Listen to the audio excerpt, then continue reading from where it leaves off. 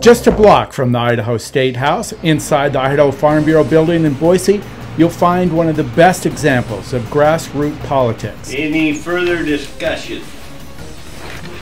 All those in favor say aye. Aye.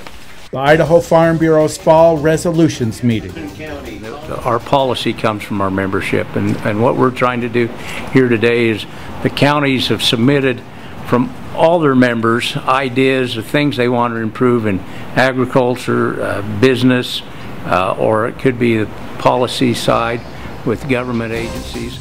And Keller says the purpose of the resolutions meeting is to identify key issues that will become Farm Bureau policy. So Jefferson County on page 5 moved to remove the whole policy. And these just started out as ideas in the field, right? They started out with neighbor talking to neighbor across the fence, whether it was that or wherever they come, or an individual that had a true concern and talked it over with his friends and colleagues, and that's where these things are originating. So moved. There's second?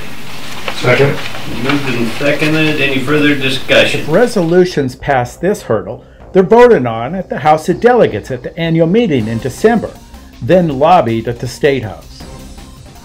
We believe that the ideas that farm folks have are solid. They're firmly based on people that recognize reality, that live in the real world. Not all resolutions passed.